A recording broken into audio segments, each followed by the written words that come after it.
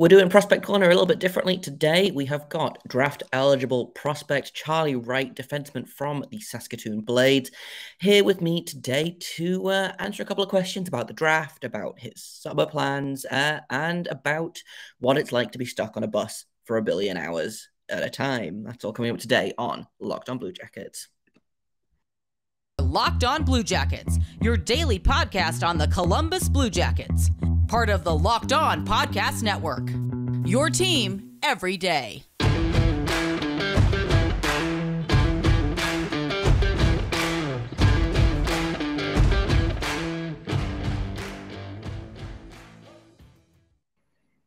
Hello and welcome to Locked On Blue Jackets. We're part of the Locked On Podcast Network, your team every day. I am, as always, your host, Jay Foster, here to bring you normally the stories, the news, everything about your favorite team and mine, the Columbus Blue Jackets. But as we get closer and closer to the draft, today I am bringing you something a little bit different with the prospect coverage I've been doing. We've done a ton of draft profiles with prospect experts, but I thought let's talk to the guys that are actually getting drafted. So today I've got a conversation that I had yesterday with Charlie Wright. He's a defenseman. He plays for the Saskatoon Blades, and he could very well be a Blue Jacket this time in a couple of weeks. So before we get started, I do want to thank everyone for making this your first listen of the day every day.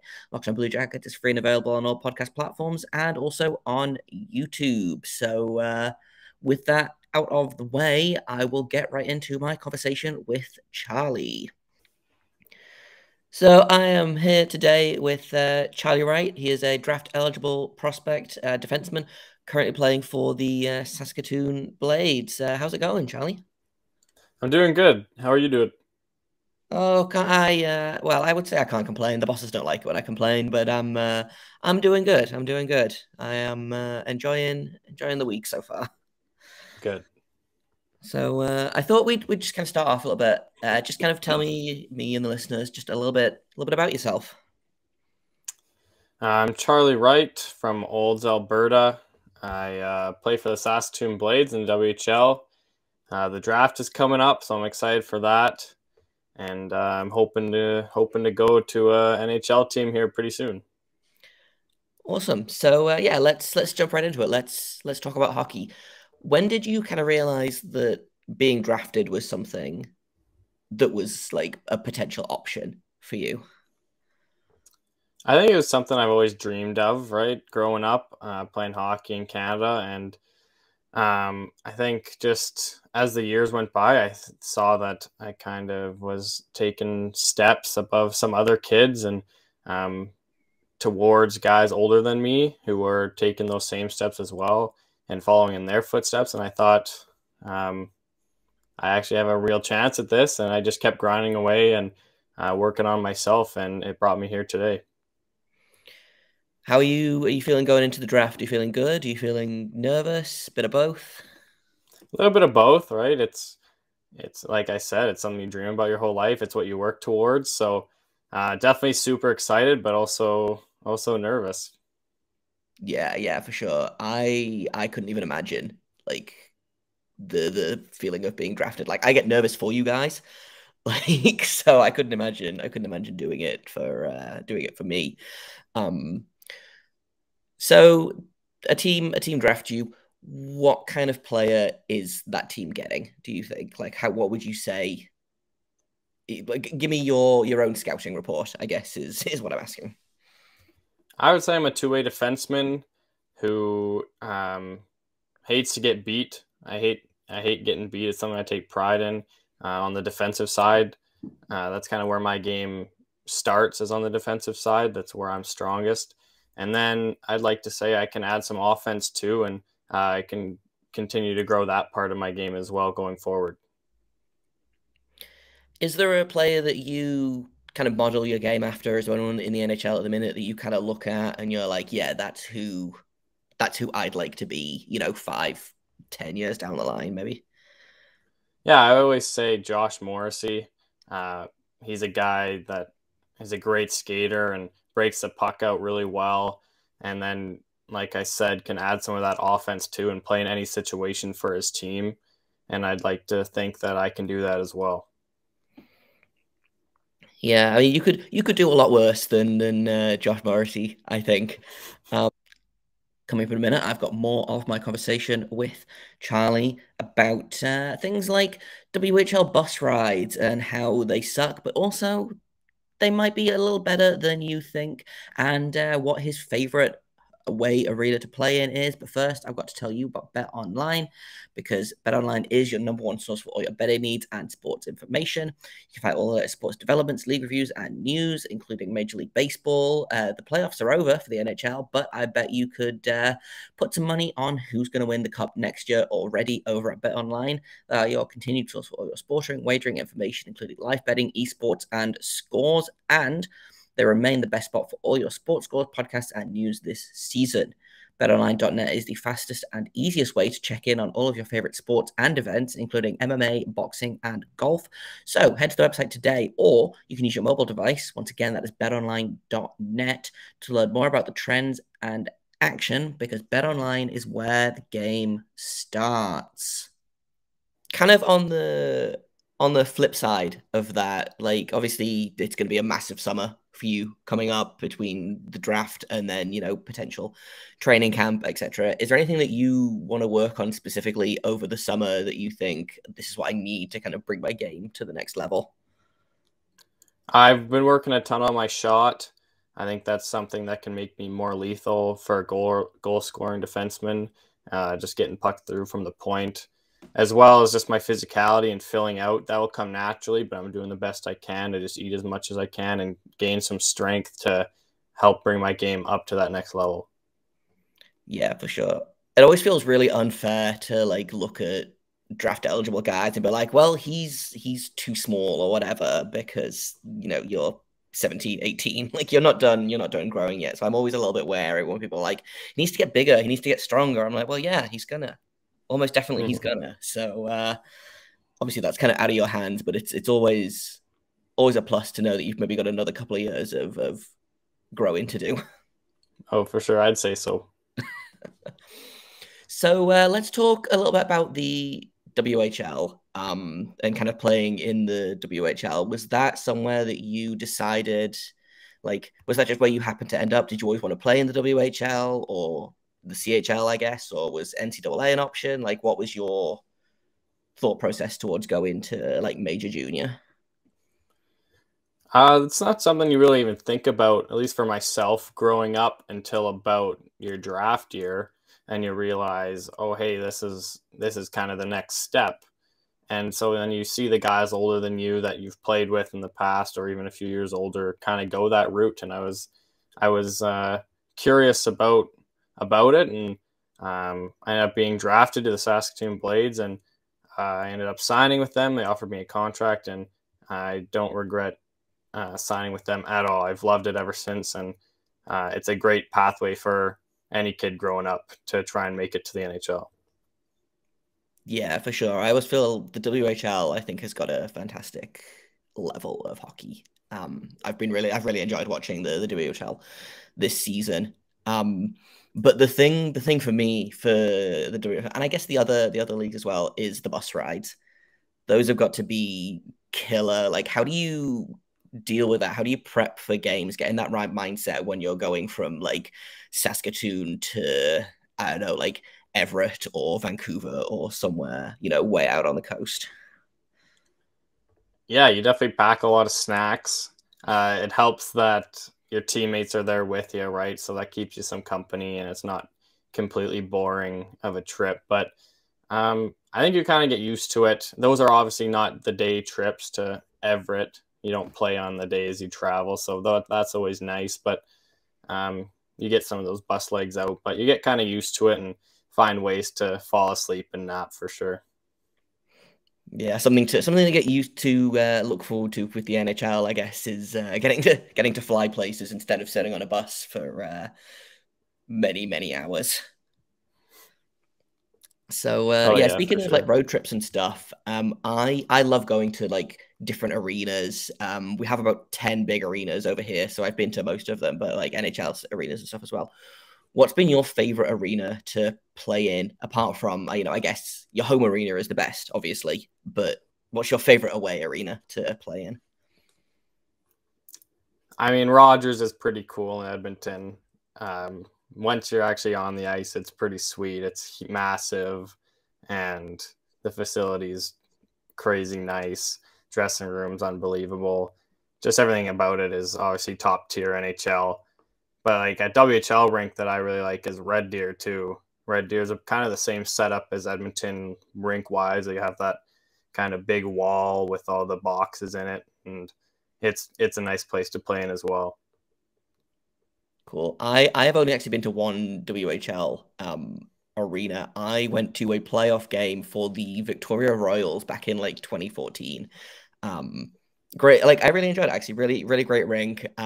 Fantastic atmosphere, which is why again, kind of going back to how much I enjoy the WHL, always does make me laugh when people are like, "Oh, I only pay attention to the NHL," because like the WHL, the OHL, like the AHL, it's all so good, and I think it's so underrated, like major junior hockey. So I am a big, like I said, big fan of the WHL. Coming up in a minute, I've got a little bit more of my conversation with Charlie, including something that he's very passionate about off the ice. That is coming next on Locked On Blue Jackets. So this is going into your second season with Saskatoon? I'm going into my fourth. I just finished my third. Sorry, yeah, I can count. It's fine. What's been your best memory kind of with the Blades so far? Oh, there's lots of them. They've been absolutely fantastic. I mean, signing is always a big thing. That was always a special moment for my family and me. The bus trips, as much as they are long, and you get those bus legs, though, that's a lot of memories are made on the bus hanging out with the guys. So kind of like what you were saying in the NHL is that they fly everywhere. I think sometimes you'll look back and kind of miss those bus rides. So I would say some of the bus rides are definitely some of the best memories. Awesome. Yeah, like I say, there's something about spending 8 hours trapped in a small space with your closest friends, you know? Absolutely. So let's kind of go back to the draft for a little bit. And we kind of talked a little bit about kind of your own scouting report on yourself. Do you pay attention to like draft rankings, scan reports, or anything like that? Or is it just kind of like, ignorance is bliss? You just kind of play your game, don't worry about it? Or is that something you kind of have been keeping an eye on? I definitely don't go looking for it. I try and just keep my head on the game, in the game, and just bring my game every night. But if something pops up on Twitter and someone tags me in something, I'll always go check it out and read whatever it is. But usually I'm just trying to keep focused on my game. Yeah, for sure. I feel like it can be there's a lot of information flying about, and you can kind of get stuck in your own head about it a little bit, maybe. For sure. Do you have big plans for the draft? Are you doing anything, or is it just kind of you're gonna sit and wait? I have some skates planned as of right now with an old coach of mine, so that will probably take my mind off it a little bit instead of sitting on the couch waiting for your name to pop up. It can be a bit stressful.